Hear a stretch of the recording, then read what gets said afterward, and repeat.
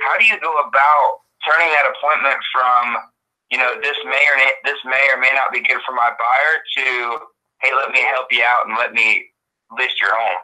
Okay, so here's the entire for sale by owner game, man. This is it right here, okay? I am what I am today, 'cause I did it my way, nothing y'all can say. Hello? James. Yes, sir. Ricky Carruth, what's up, man? Ricky, how are you? Good. How about you, buddy? You doing good? Doing great, man. Doing great. I'm out of Centerville, Ohio. Nice. Nice. What's your question? Hey, man. So today I just got started on your 0 to Diamond. What was it, 2 days ago? Yeah. So I printed out some scripts, and my team has been doing some Red X circle prospecting. Okay. And so my question to you was, man, it's real easy to book FSBO appointments as far as, hey, I may have a buyer, let me get in there and let me take a look first, Yeah. But I want to know, when you get in there, man, you can set up a bunch of those, but when you get in there, how do you go about turning that appointment from, this may or may not be good for my buyer to, hey, let me help you out and let me list your home? Okay, so here's the entire for sale by owner game, man. This is it right here, okay? When you go to the home, setting the appointment is easy, right? They want to show the property to anybody. So that's like the easy part, is getting in the door. Okay, this is where you go wrong. You're trying to figure out how to get the listing. And only thing that's on your mind is, how do I get the listing? How do I turn this into a listing? How do I convert this person into a listing, right? Right. And so I think that your philosophy should change, and it should be not focus on how to convert, but more how to connect, right?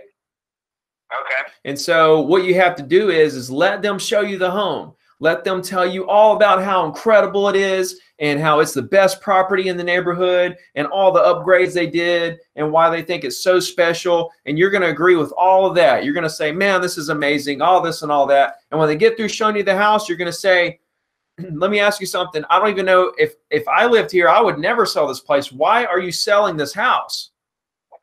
Right? Okay. Because that's the question you want to ask is why? Okay, because you got to figure out what their motive is behind why they're thinking about doing this. Okay.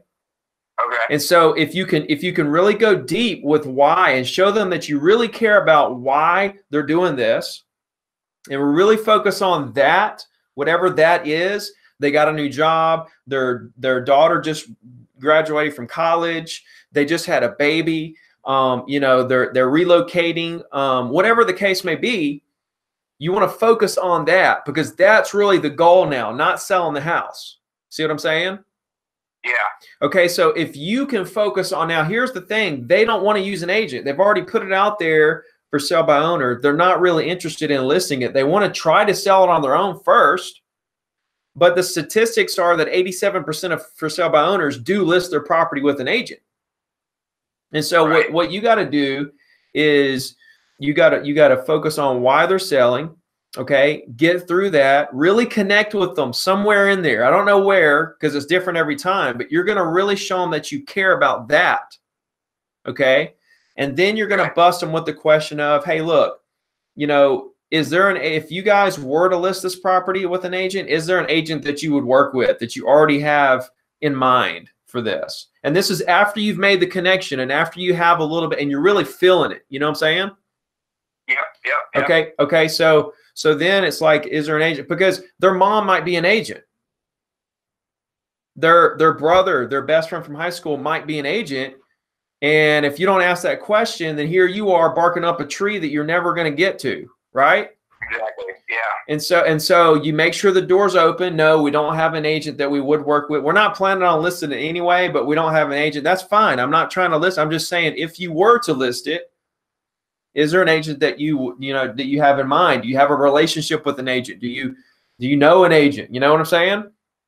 Right. No, man. I agree completely. Yeah. And so then you're going to continue down that path, continue connecting, continue going deep, find out more about their why, try to figure out how you can actually help them. Right? How you can actually help them may not have nothing to do with you selling their home or listing their home.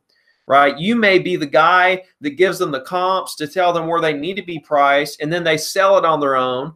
And because you helped them do that and you didn't get paid, now they got to buy something. They're going to go through you to buy it. Right.